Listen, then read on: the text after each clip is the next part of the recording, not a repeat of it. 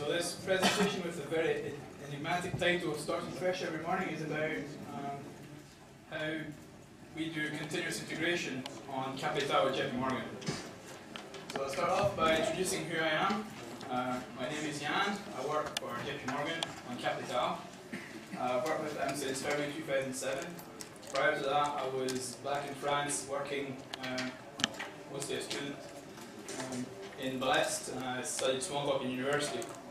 Got me hooked, and then I got a small talk job. What we're talking about, we'll be talking about how we build images in Kapital. So how you do it in small talk, how we do it in our own way at JP Morgan, and what are the benefits for us, and maybe the limitations of what we do. What we're not going to talk about, this is not a financial lecture, because I don't know anything about that stuff. We won't talk about a general way of doing continuous integration in small talk. This is not a flame war, envy versus the rest of the world, and things like that. So let me start off by introducing the beast. Kapital is a big application. Its current incarnation has been developed since 1995. It started off in New York, and now we've got development teams in London, Glasgow, New York, and Hong Kong working on it. It's a big application, over 22,000 classes in it, without all our test cases. Just to give an idea, the base BizWorks image with ND in it, it's got 2,200 classes, more or less. It's just rounded numbers to make it look good. We're more than 70 developers working on the application. We push in changes every day. We've got a development cycle during which we'll change roughly 5,000 classes. The last one finished a week and a half ago. We had changed more than 7,000 classes during that dev cycle. The one before that was 5,500, sorry. And finally, each day we change between 60 and 150 classes in our application. Sorry? The production image is about 90 meg. The development one is roughly 120. So why do you want to change your image? Let's look at various reasons. The first one is to resynchronize the code base with other developers. Resynchronizing the code base is something that's very easy to do if you're a small team or if you're a one-man team, because you can just sit next to each other, ask what the guy is doing, and then you can get it. But when you're 70 people working in 3 different time zones, pushing changes all the time, working on different parts of the application, it's kind of hard to keep track. So resynchronizing the code base helps us to keep track of what other people are doing, and it helps us also to remerge our changes over the changes of other people. Because obviously if we're 70 pushing in changes every day, 150 classes change every day, it can happen that you'll change the same class as someone else, so you need to remerge. The sooner you do it, the better. So every day, as I said previously, 60 to 150 classes. In Kapital, we work by change sets. We've got our own framework implemented over NV that handles change sets for us that we can export around, apply to maps. So we've got roughly 25 applied every day to a dev map, and we're doing like 5 to 8 is the average size. So obviously, if you do the math, which I did for you, much my calculator did for me, you see that it's quite likely that in a day we'll have a mismerge for 2 classes, 2 additions of 1 class going in over a week. It's very likely, and over a development cycle, it's doomed to happen. Another advantage of resynchronizing the code base very often is that you're going to avoid multiple implementations. As you can imagine, in a big system like Kapital, we've got various ways of doing the exact same thing, because I got in the office in Glasgow and needed to do something, and I did it, but I didn't know that some guy got in the office the day before in New York and did it, but because he's only going to apply it the day after that. So if you resync often, which we do every morning, that way you keep track of what's going in, and you avoid having 100 different ways of doing the same thing, which is also quite good when you have to move forward or fix a bug somewhere. Another reason why to change your image is to avoid important splits. I worked, when I first joined, on getting a new version of Seaside into Kapital, and to do that I had to split off the main branch to delete a bunch of classes and add new classes, and while my work was still in progress, I had to split off, and then I was done in 2 weeks, but then I spent another 2 weeks to actually remerge all my code against everything that had moved in the main image. Had I known this, I would have decomposed my work into smaller steps, so I could do it every day and not have to spend at the same time remerging that I did to do the changes. So a good way of managing your changes is to decompose it into smaller steps and to put them in as time goes on. You can also use this to check your prerequisites. If you work with Smalltalk, you know that it's not especially easy to know what prerequisites your code has. You can guess what the superclass is. You can probably guess what methods you're needing, but you're not necessarily certain where it's called. Is it in the right place? Am I calling something that I should be calling? So the rule that we apply at JP Morgan is to always be envy happy. Envy by nature is very grumpy. It's always complaining about stuff. If you've ever used it, it'll always say warning this, warning that, warning this, warning that. So if you make envy happy, which is very hard to do, your prerequisites will probably be right. What can happen sometimes is that you'll be calling something that's actually higher up in your prereq tree. So when you get to that point in the code, you may not have the whole prereq tree loaded in the image you're working on. Then you can have stuff fall over and break. But I'll get into further detail when I look at how we can break build. Finally, another reason of changing your image is to avoid unknown dependencies.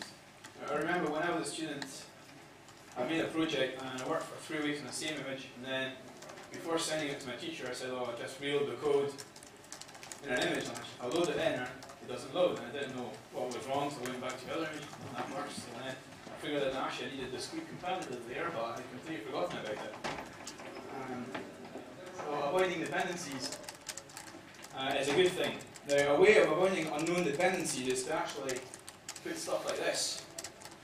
If you were depending on my class or global variable in your code and you don't know if it's there or not, you can put that code. Obviously this is not good. Now you can argue that it can be good in some ways, but if you think of this as an initialized method, like if I boot my computer and when it's booting it doesn't find a network card, and it just fails silently saying if the network card is there, then initialize it, if not just keep on loading. And I get a fully loaded system, I've got no network and I start using it, and you don't know what's wrong. I got IT support, they check through the logs, don't find any sign that the network is not working. Because that's the kind of code that you have. So obviously if you actually get an error in the load system, it's much easier to investigate than to remember that 4 years ago you put a check to silently fail if you didn't have a network card. Okay, so now that we've seen how a general way of doing it in Smalltalk, let's look into more detail at how Kapital does it. But first of all, since we use Envy, and I'm not sure everyone's familiar with Envy, let me do a quick introduction of Envy. If you know Envy better than I do, it can happen. Well, it will happen, please don't humiliate me. So Envy uses two things called applications and configuration maps to hold your code. If you use store, you'll have bundles and packages, I think. Though bundles and packages are probably more like applications, and bundles somehow mimic configuration maps there. In an application, you can have other applications or classes or class extensions, and you can have prerequisites of other applications that you do prereq. In configuration maps, a configuration map will include applications, and it also has a list of all the other configuration maps at prereqs. So the granularity in Envy is at the method level. So if you connect to your Envy repository, you can go in your browser, check a class, you can see all the versions of that class, of that method rather, sorry. You can see all the versions of that method, then you can see all the versions of a class, all the versions of an application, all the versions of a configuration map. Finally, Envy has a great flexibility, and you might want to take that with a pinch of salt, because I like Envy, even with all its defaults. So it allows us to fine-tune our configurations that we raise for production to know exactly what changes we're putting through. This is also done in coordination with all the change set framework we've built on top of NV. But it allows us to know exactly what changes we're actually giving to the users when we send something to production. So let's get back to Kapital and see how we do it. When we start building an image in Kapital, we start by loading the top level map. This is an NVism to say that we start with the top map on the top of our prereq tree, and we load this, and this will actually trigger a load of all the prereqs, starting from the bottom and building all the application to the top. So we just reuse what's there in NV to start with, and we take benefit from that. Now, you might want to be careful there, because NV can do some weird stuff sometimes. It has a tendency to fail silently, just to put a nice message on the transcript and just continue with whatever task you gave it to do next. So you can get some weird stuff that happens when you try loading maps that are not loadable in your image. But that's basically how Kapital does it. We start an image, we load the top level map, then we save it down, that's our build. Obviously, once you've made the build, if you read a few books about continuous integration, probably in the first 3 pages you'll hear something about tests going on with it. Now, if you build an image, you've got an image, but you've validated that your code is still loadable, but you haven't validated anything more about your code. You still need to know, does my code still work? Does Kapital still do what Kapital is supposed to do? So you always want to validate it. In Kapital, we distinguish 2 types of tests that we use to validate a build. The first one is more of a code-driven test, something like S-units. We test specific code paths. We know exactly what we're testing. If I send this message to this object, does it give me this value or that value? So it's a very deterministic testing, knowing exactly what we're looking for and just making sure that this very specific thing still works. The other testing we do is data-driven, and in an application like Kapital, which is mostly data-driven, this is something very important for us. So we do end-to-end testing, taking actual data, pushing it through Kapital and see that it does not fall over and that we do get the expected results on the other side.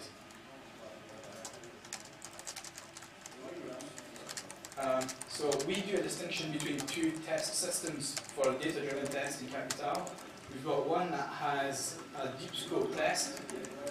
So the deep scope is we test a very specific point of functionality, but we test it over an extensive set of data. So we take, for example, all the financial products we have in a database, and we try to calculate the market value with the current image for every single product we have booked on that day, and we see if that works or not. Another test we do is a wide scope test. So we take a selected part of data.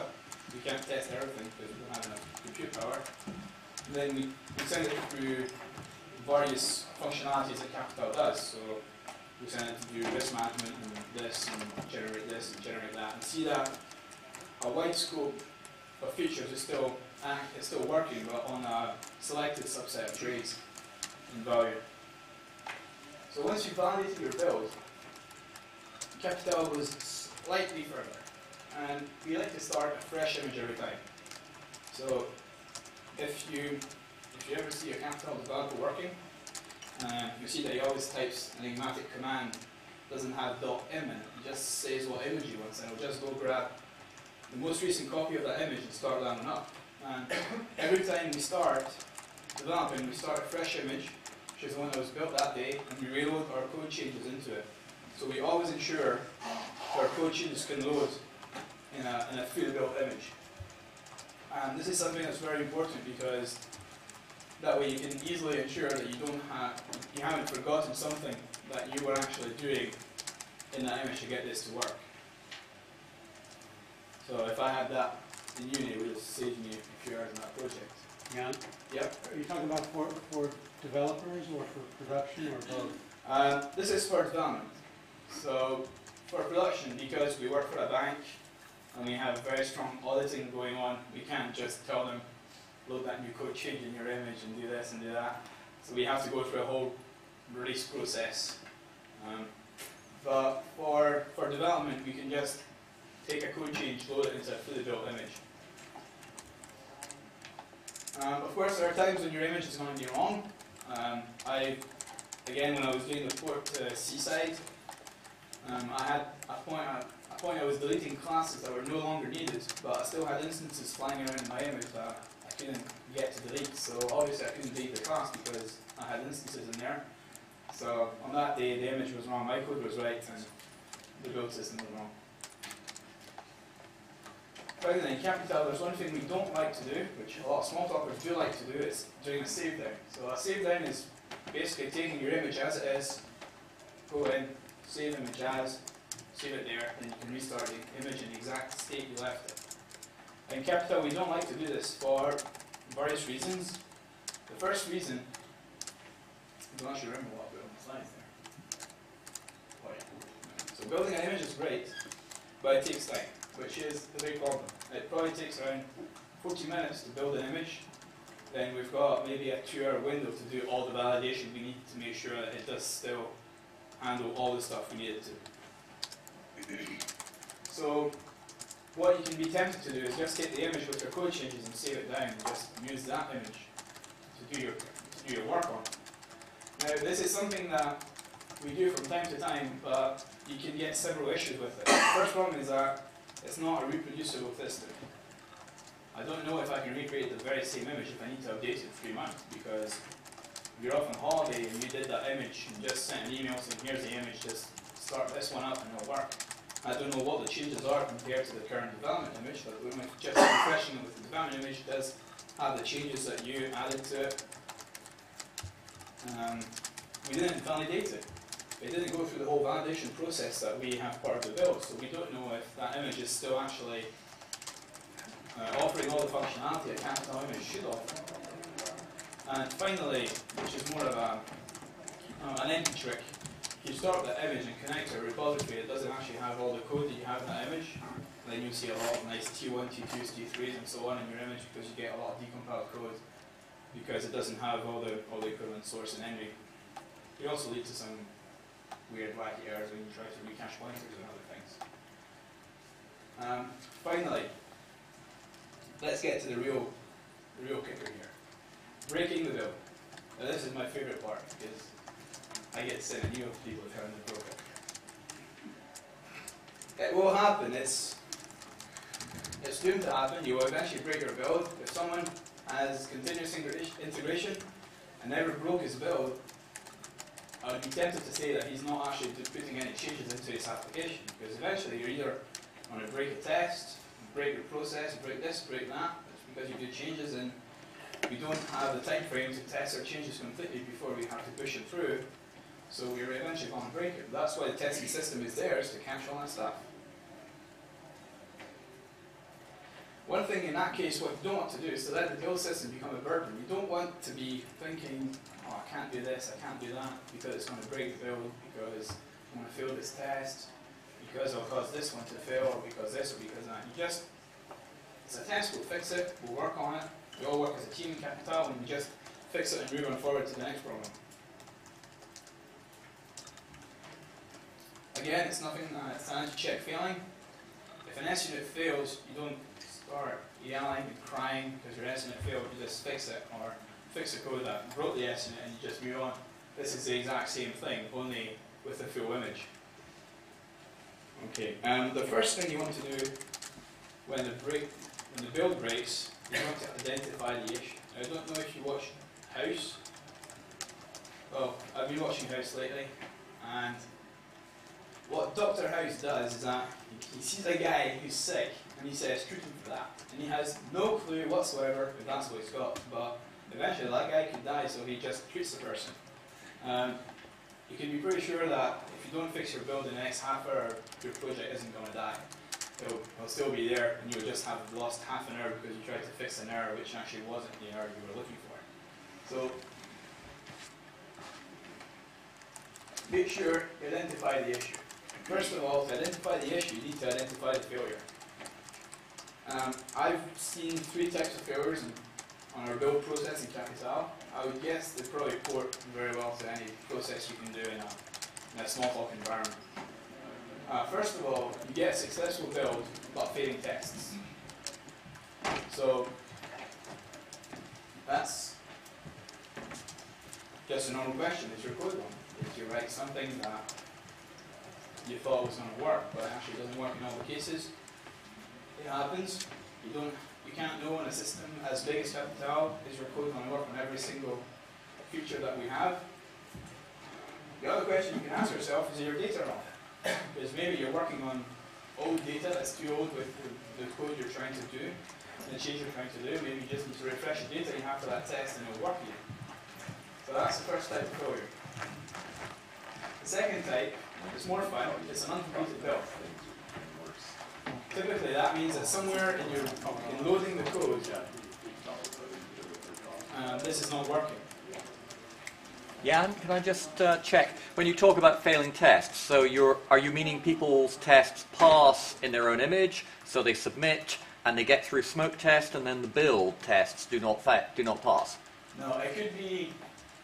You have several types of failures. You've got either just they didn't actually test it, so they just push it in the image and then that code fails.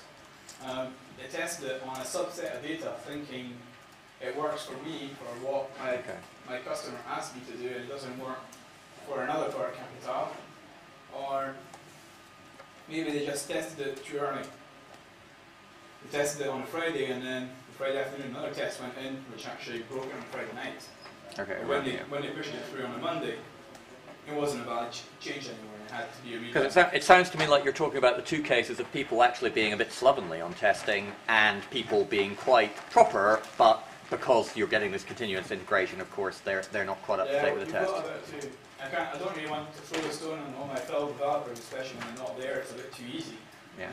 But the problem is that we get changes, and we're in a very fast-moving business. Yeah. So we have to be extremely responsive. So sometimes we just don't have the time to go through all the whole testing of waiting for an hour to see does this work or not. You just test it on the very specific case. In a test case, you're fixing for production, and you just put in the dev version of it, and you see that it breaks stuff later on. But the important thing is that the business is still going. So back to this, the uncompleted build. This is quite fun, I find.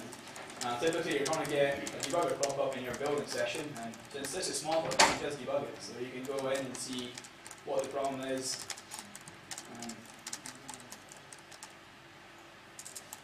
So you always want to find the code change that introduced the error. For us in Kapital, we've got a bunch of tools that we've built around this. Because we have change sets, we have a page where we publish all the change sets that go in between two builds, so we know exactly what change sets are included in that build. Then from then on, we can go through the list, see what classes are touched, what things are changing in it, and is that acceptable of breaking the build? Does that match the error we're seeing in the build? But obviously, experience helps you to go faster through this list than you would if you're just near the process. But it's good practice to see what actually people are changing and how it can impact the build in ways you wouldn't suspect. Typically, what you're going to see that it's going to be a prerequisite error.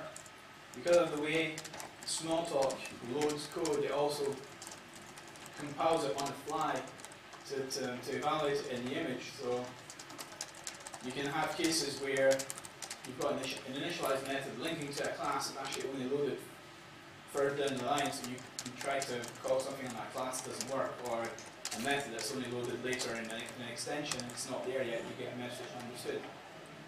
So it's usually that kind of problem because of prerequisites we were saying in the first part, that you don't really know what the prerequisites are and what the dependencies are for your code. This is a good check for it. Finally, the last type is probably more due to the way Envy handles load failures. I don't know if it would happen if you were using something like Store or Multi-Shell to do your build.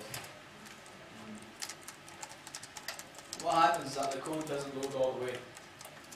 So you start loading your code, and for example, Envy doesn't allow overrides. So you're just going to get there and have an override, and then it just says, nope, I don't do overrides, puts a warning, just stops loading the code, and then the next part of the script does a save down and triggers all the tests. Will will kick in and it'll just save it down and push it through a test. And then you can see that obviously your tests are failing, and they're failing because the code isn't all there. So you try to do something, but the code to do it isn't there in the image. So that's a weird one that you have to go through the end of validation to actually see that it all failed at the start. Typically for this, you want to know your source code management system well. As I said, NV doesn't like overrides. There's a few other things that NV doesn't like, but we've only got half an hour, so I won't go through the whole list. But this is something that you want to be sure you know and know how to handle if you're going to do continuous integration. Finally, obviously, you have to fix your build at one point, because otherwise you just put the key down, lock the door, put the key in, drop the project. So as I said previously, don't be Dr. House. Find the issue first before you try to start shooting for it. Only waste your time if you just start fixing things, because you might just be fixing a symptom, so you only be walking down instead of starting at the root of the problem and fixing it there. Of course, you want to fix the build before you can validate all the code changes that went in the previous day. Because the problem is that we have 70 developers working on this, so when we rebuild an image in the morning and we validate it, if our build somewhere from the build to the validation something fails, we've got yesterday's code changes and we've got all today's code changes that aren't validated yet. So then, obviously, as we go on, we need to bring it back online as soon as possible so that we can start validating all our changes again. So, that's like 3 types of errors you can get when to fix a build. You're usually going to see something like this. Either you're calling a method that's not yet present, depending on the code that's not yet released, or you've got clashing code. Typically, number 1 and number 2, they're going to show failures like an uncompleted build or a complete build that actually failed a load. Number 3 is going to either show a failing test, or it could be actually any clashing code. It's just when you mismatch the change to someone else. So let's look at the first one, calling a method not yet present. I wrote a paper for this that has a more explained example. So I'll try to make it quick. Typically what you could have, if you have a class size initialized method on your class that uses a 6-way width on ordered collection, and you can do ordered collection with 1, 2, 3, with 1, with 2, with 3, with 4, with 5, with 6. To initialize one of your class variables. When you load that in a when you have that in a fully loaded image, you run it and it works fine. But it so happens that maybe that initialized method is actually lower down in the build where that 6-way width is introduced.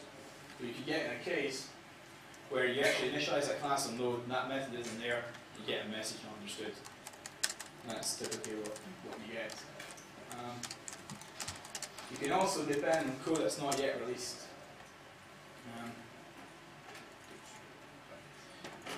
So this is going to happen when you work as a team. You're usually going to know what your teammates are doing and what you're working on. So you might have a change that's slightly linked to what they're doing. So you might be loading their change in when you work on yours. But you finish first and you just push yours, forgetting they haven't pushed theirs. And then you're actually waiting for a method. You're calling a method that your teammate introduced, but he hasn't applied his change, so it's not there yet. So that's the second type of failure.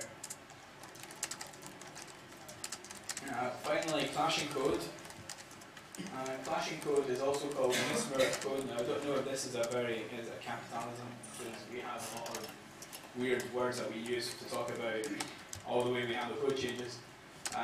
If you're working on the same class, and I introduce one method and you introduce another one, but we all build from the same ancestry. I apply my change first and you apply yours, my method has disappeared because yours doesn't include it.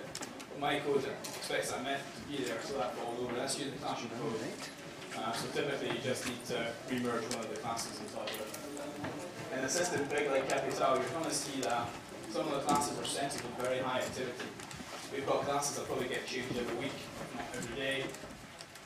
And you can just see over the set of a week that this class is being changed 5 times in 5 days.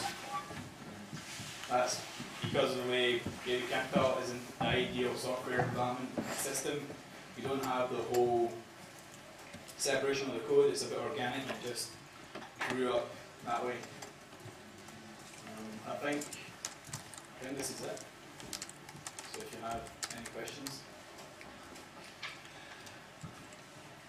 Part of the problem you're mentioning is because, of course, correct me if I'm wrong, Kapital is loading, following Envy, class versions. It's not loading class definitions and method definitions separately.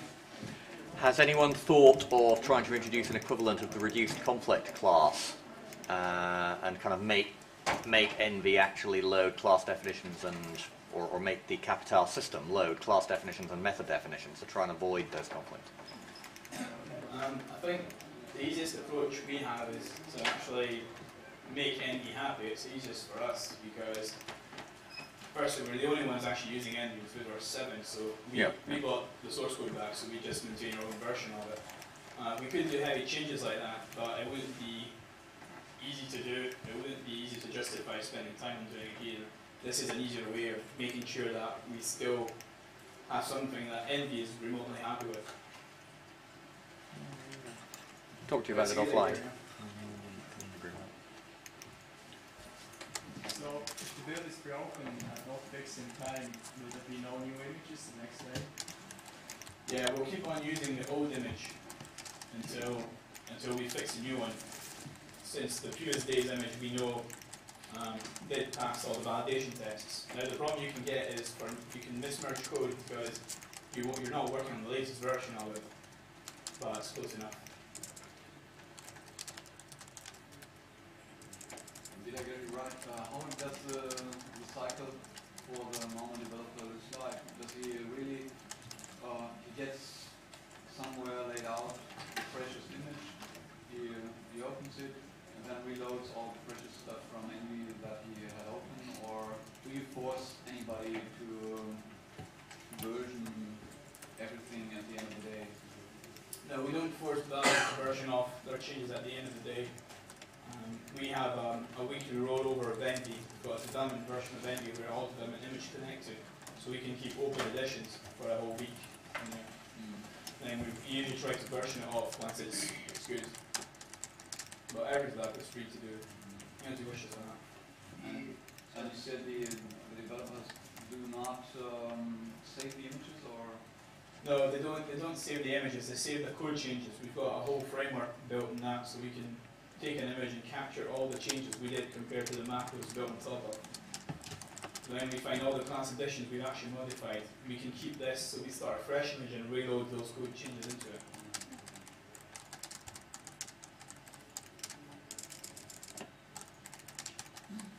I just wanted to check if anybody else has questions, but I don't want to cover everything.